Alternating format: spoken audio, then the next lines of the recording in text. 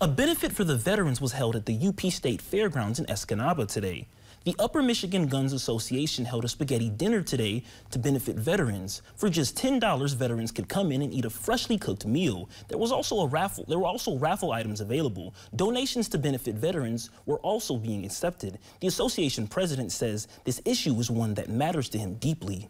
Several months ago, I was at a county meeting and realized when one of the VSO officers showed up and said the need that the Upper Michigan vets needed for food and gas, it kind of set my heart to where we have to do something for them. Organizers also said they are thanking veterans for supporting them. Thanking veterans is extremely important.